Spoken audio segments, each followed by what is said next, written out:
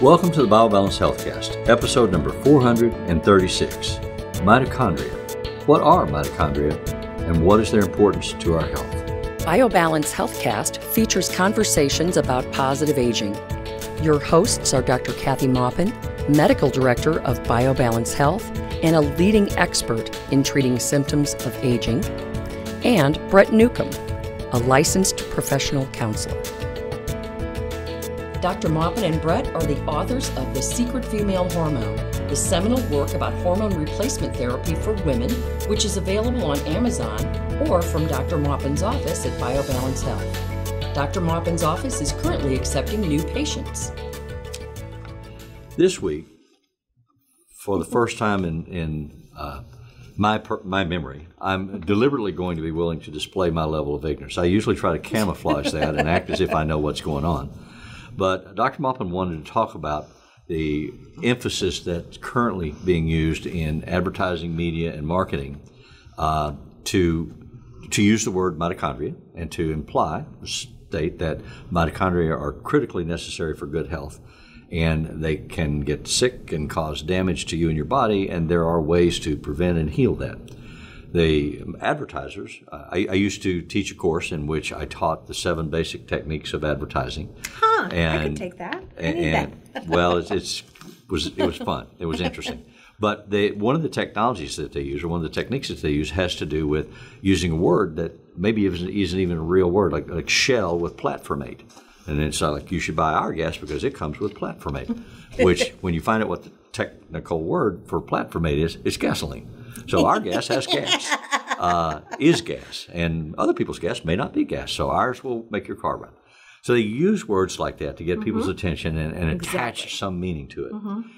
Right now, mitochondria, antioxidants, free radicals are all terms that are being used to market a whole bunch of supplements and dietary things to cookbooks. Scare people away from eating Feed your mitochondria. There's a cookbook. Yeah, Feed your mitochondria. There really is one. I mean, I mean, it's amazing when you look on the internet.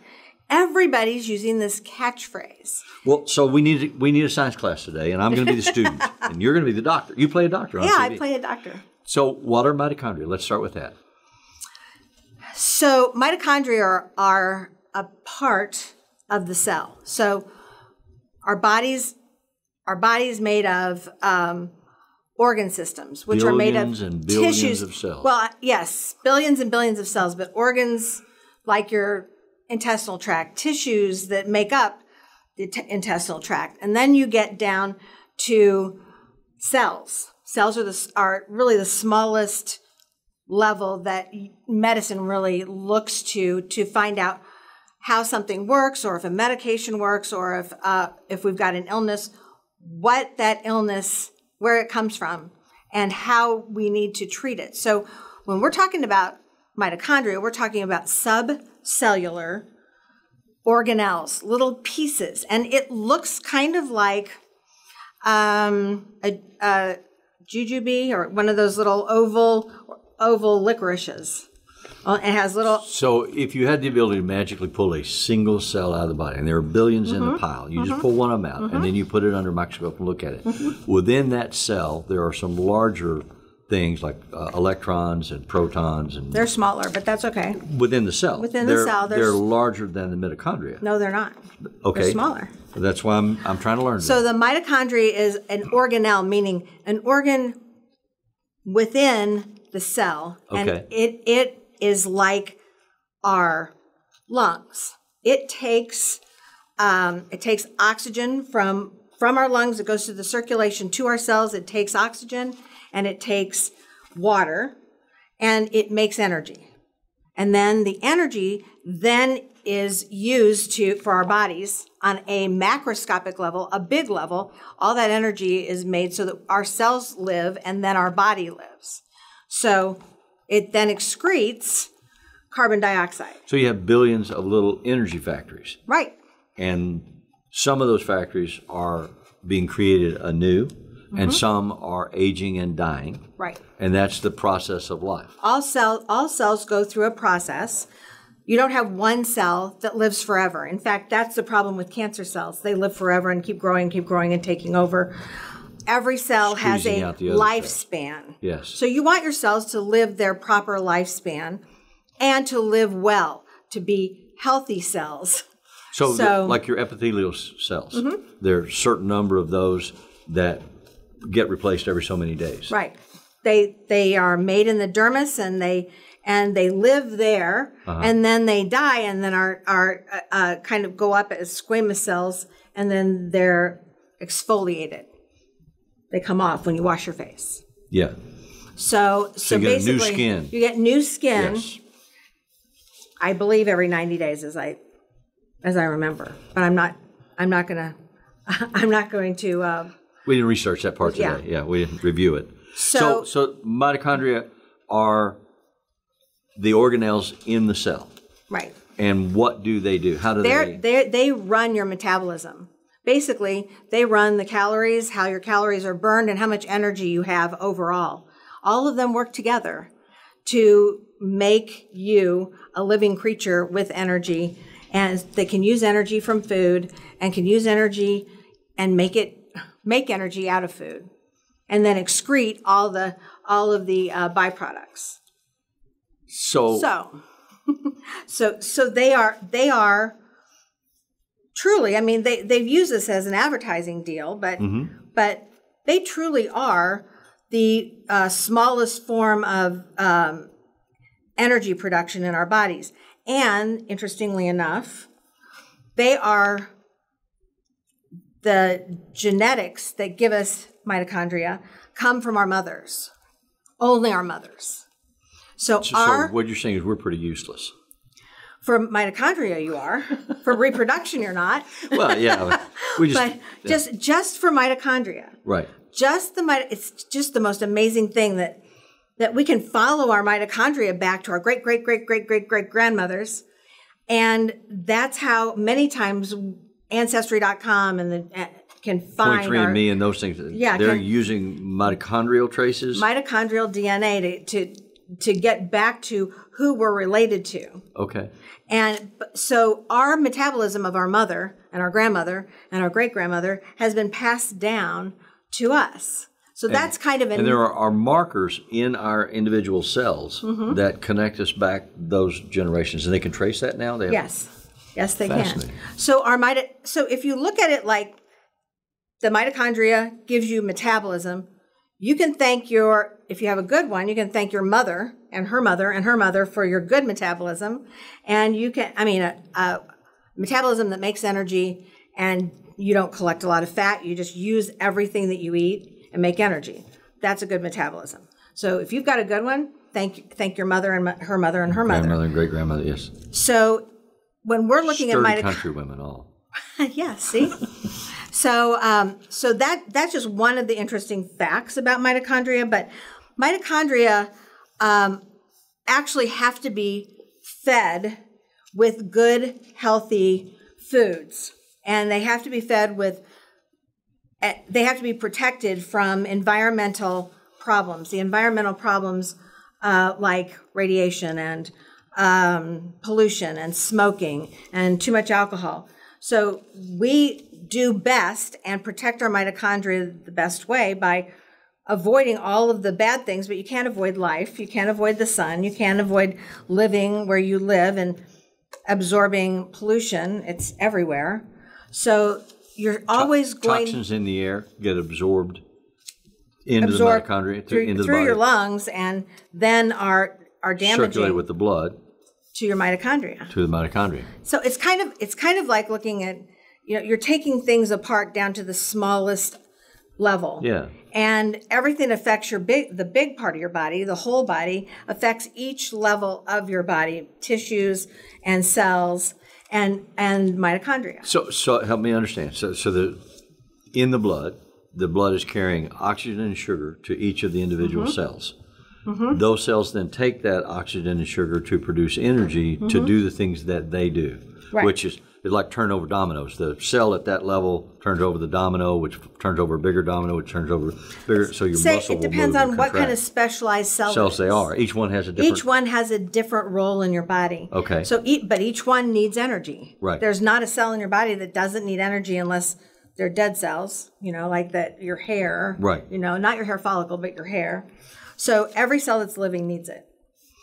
So what they found is that we need to have certain nutrients to help our mitochondria live and to be healthy. So this is where the catchword came in. Okay.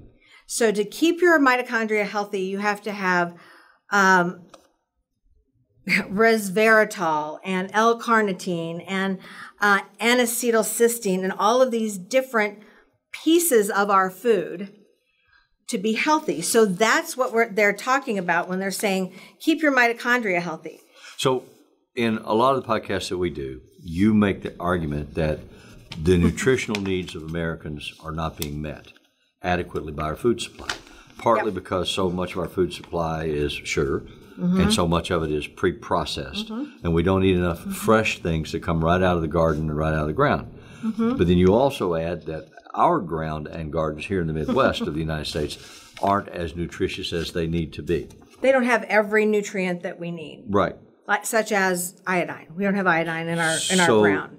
There are specific foods that are heavier with certain elements of nutrition. Like meat has more L-carnitine in it, a steak. Right. And we need the L-carnitine is one of the things that feeds the mitochondria. Right. That's true. So if your mitochondria are not healthy, they may need more L-carnitine. Right. So if you eat more meat, that will help. Lean meat without the fat. Lean meat without the fat, okay. And then omega-3, which is like fish oil. Fish oil or fish. Salmon. And oily fish, like cod. As opposed to flaky fish. Like whitefish. Whitefish. So resveratrol is the one everybody loves because it's in grape skins and it's in wine. So Red wine. Red wine. So, because the white wine, they take the skins off, right? I don't know that part about I don't know how they make the wine, but I know that everybody says red wine's better for you. Right. Right, and that's the resveratrol. And then alpha-lipoic acid, you can take it as a supplement, but it's in kale and deep green leafy vegetables. But you can take all of these as supplements. Yes. So if you are eating an unhealthy diet, either by necessity or choice, many of us eat them by choice. I know. We get addicted to sugar. We eat donuts and things that we're not supposed to eat for our health. And if you... Or we're addicted to it because we've had it for so long that we'll go through a kind of a withdrawal if we don't have it today. And so if you're doing that and you're obese in particular as a result of that, your cellular structure, your mitochondria are not as healthy, and you get an accumulated level of damage that we call the aging process. Right. As you get older, your cells are less healthy, more of them die off, and you become more susceptible and fragile to different illnesses that eventually will kill you if they overwhelm the system. So to fight the accumulated damage, to reduce it or block it, if you took supplements or if you ate these foods that put more antioxidants into your mitochondria, you'd be healthier, you'd live longer. Right. That's the argument in the advertisement. That's the argument, and that's what everybody's kind of pinning their product on. I don't want you to be... I don't want you to say these products aren't good because they're saying it's just that they're just using an advertising propaganda to get you to buy their whatever. But it doesn't mean you can't eat the food that contains these supplements or these nutrients. So if you wanted to have healthy mitochondria from the get-go, say you were a mother and you wanted your child to be really healthy, then you would have, after you're done breastfeeding, you'd breastfeed as long as possible. You would get milk that is from grass-fed cows because you don't want to have grain for the cows in the milk. Then you would have your child be in a great environment, healthy, filter the air in your house. I mean, it's really hard to hide from our normal environment. If you want to really buy expensive. Milk from grass-fed cows, I know. You have to pay top dollar to get that milk from those I never cows. said any of this was cheap. But that's one reason why people tend not to do it so readily, because they can't afford it. I know. Or it's too complicated. And that's but part of survival. But a less complicated thing to do is to take the supplements, which are the condensed essence of the... or just eat well. But if you can't afford to. Well, we're talking about babies. You can eat less meat from a grass-fed cow. It will be the same price as a huge amount of meat from a non-grass-fed cow. You just eat less. Well, but We don't need all the my calories we argument is that the way our society is physically structured, there are neighborhoods where poor people are concentrated, where the grocery stores don't offer these options, or if they do, they offer them at such an expense level those people can't afford them. But thankfully, in the United States, we have food stamps. And food stamps are for fresh foods. They have food stamps for fresh foods. I mean, all of my patients, when I had my Meacham Park clinic, came in the wintertime where I couldn't even afford the grapes, and they came in with all kinds of great, healthy fruit and vegetables. So we do provide for people if they want to use them for healthy things. Okay. If they qualify for food stamps, if we're talking about really poor people. Yeah. But in the middle class, oftentimes there's not enough money for that kind of thing. And it's a matter of choice and education. Yes. Our argument is that if you have this education, you might make better choices, which is to eat healthier, better food. Like Don't more eat McDonald's, eat grapes and oranges. You know, so, I mean. And if you won't or can't, or even if you do, it might be beneficial to supplement your diet with these specifically reduced or condensed ingredients that your body needs to feed the mitochondria. Right. And the other things you can do, which is usually somewhat free, is exercise. Somewhat free. Somewhat free. It depends on where you exercise. But because that helps your body excrete, the more you exercise, it brings in you oxygen. And helps excrete all of the toxins and the dead cells that aren't working correctly. Yeah, that's true. Okay. And so that is one of the methods of being healthy, but also another method of keeping your mitochondria healthy is trying to decrease the stress in your life, which I don't know how you do that. Do yoga or something and get rid of unhealthy food, get rid of smoking, get rid of alcohol, get rid of toxins in your environment if you can. Clean with vinegar and water instead of those chemical sprays like Fantastic. I use Fantastic sometimes, but I mean, some of those things that are expensive and have lots of toxins in them. So cleaning supplies can be, you can use bicarbonate of soda to scrub things. You can use healthy cleansers if you choose to keep your environment healthy. So there are ways to keep your mitochondria healthy that aren't expensive. Good. So that's helpful, but we are going to be talking about the answer to sick mitochondria and what you can do to make them more healthy, specifically what foods and what supplements you can use to cleanse your mitochondria, and that'll be next week. Next week. Tune in then. Thank you for listening. Thanks. Email your questions or comments to podcast@biobalancehealth.com. You can find the BioBalance Healthcast on iTunes and on YouTube. For more information about bioidentical hormone pellet therapy and other reverse aging solutions, visit biobalancehealth.com or call 314-993-0963. You can find Dr. Maupin on Twitter @Dr. Kathy Maupin and on Facebook at facebook.com/biobalancehealth. Find Brett Newcomb at brettnewcomb.com.